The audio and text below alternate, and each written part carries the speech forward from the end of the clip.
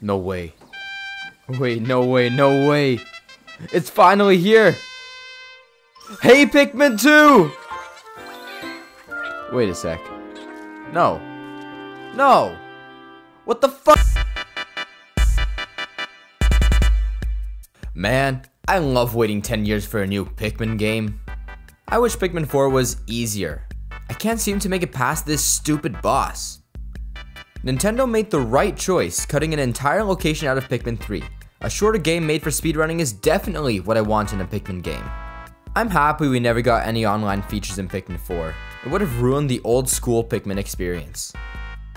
The submerged castle is the worst cave in the series. No! Okay, alright, well. The emergence cave was way better. These characters have so much personality, I really want to see them return in Pikmin 5. The Pebble Pitcher is exactly how I imagined multiplayer for Pikmin 4, especially in the year 2023. The Bog Swallow is my favorite enemy. The Pikmin short movies were a waste of time. They should have focused on making Hey Pikmin 2 instead. I have a very healthy social life, and a good diet too. I wish this tutorial was longer. I love reading an hour of dry dialogue before I get to play the actual game. Bulbmen suck. I'm happy they never made it past Pikmin 2.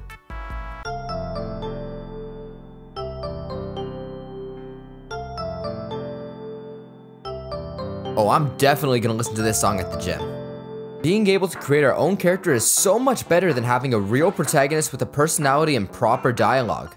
Like, look at this. He can have green hair. I love when a giant boulder comes falling from the sky and kills half my squad. It's totally balanced. Having multiple landing locations was a mistake. I'd much rather spend half the day carrying a treasure across the map. It feels more rewarding. We don't need any more Pikmin types. 9 is more than enough. I go on Twitter because I care for my mental health. The Emperor Bulblax peaked in Pikmin 2. The Forest Navel is such a beautiful map. The combination of brown, gray, and more gray makes it very pleasant to look at. Night mode was a terrible addition to the series. It's too scary. Pikmin 1 has the best pathing and overall mechanics in the series. Ochi was way too weak in Pikmin 4. He should have been buffed. Maybe given the ability to fly, that seems pretty balanced. This timeline definitely makes sense. I only like the bread bug because everyone else does, when in reality, I couldn't care less about this thing.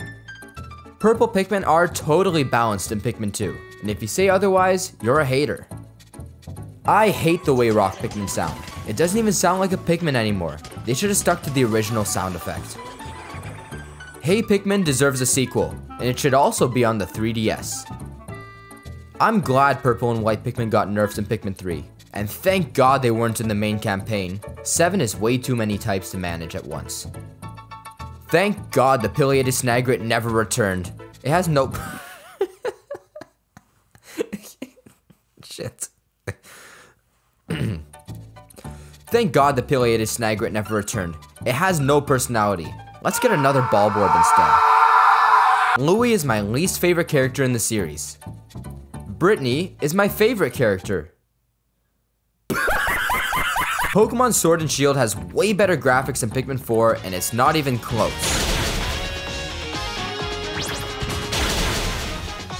Netflix should make a live-action TV show of the first Pikmin game, starring Tom Holland as Olimar. Ah, thank God we didn't get Puffman back. This is so much better. We don't need DLC for Pikmin 4. I'm satisfied with all the content we got. I'm definitely not going to send death threats to Nintendo. Pokemon Go is so much better than Pikmin Bloom, but I'm just too stubborn to admit it. I'm mentally over the age of 10. Olimar is such a boring character. I could care less about his stupid wife and kids.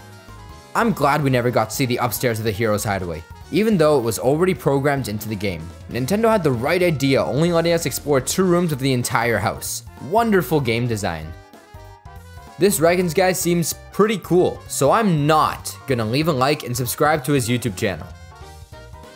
Okay, but in all seriousness, if you enjoyed this sarcastic ass video, show me some love in the comments and let me know something you'd never hear a Pikmin player say. But with all that being said, thanks for watching, and I'll see you whenever I decide to make another video. Okay, but in all seriousness, where the hell is Hey Pikmin 2?